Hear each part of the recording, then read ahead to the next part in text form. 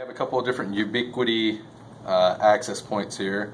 We have the AC Pro HD, and I noticed that there aren't any reviews online that show how to take one apart. So you can see it's got a mounting bracket and then the device. So once this is installed, you would just attach it. So I'm just going to demonstrate real quick.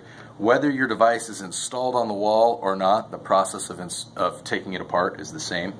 I have a very specialized tool here, and you can see on the back there's a little tab, and inside the Pro itself is a little slot, so you should be able to see.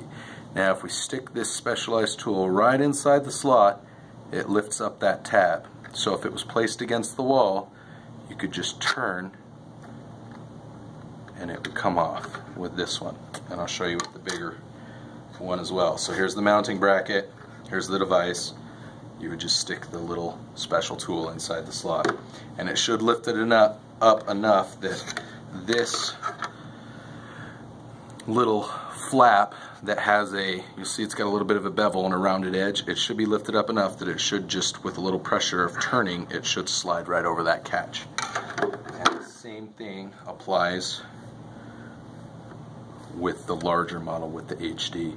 So you see you've got the catching flap, and you've got that little locking mechanism. Again, we use our special super fancy tool here, and you'll see it lifted it up just enough.